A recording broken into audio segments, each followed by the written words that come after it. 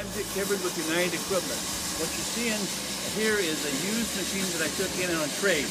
It's actually what they call a skid mount. It doesn't have any wheels on it. It doesn't have any tongue on it. It's powered by a Wisconsin 18 horsepower Wisconsin engine, and it has a large 26 CFM air compressor Quincy.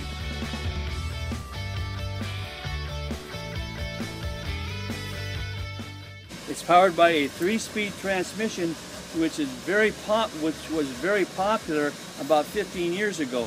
They're becoming more popular now because of the 3-speed and reverse gear.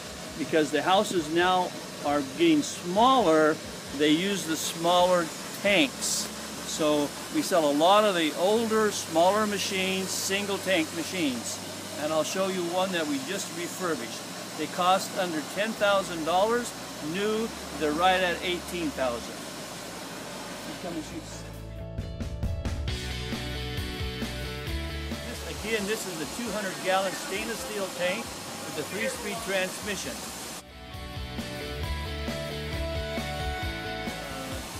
Stainless steel is the only way that we go now. It's the only way that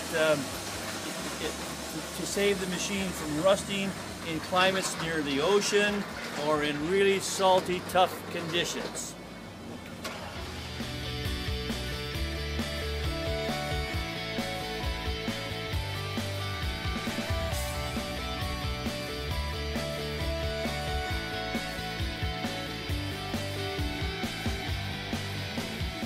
Texture, plaster, acoustic, knockdown. It's used for mostly houses, and the houses are becoming smaller now. That's the reason they're going to 200-gallon tanks.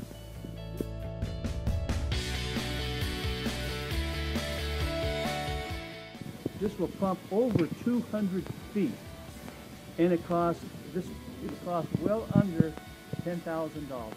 Where new ones cost $16,000 to $18,000.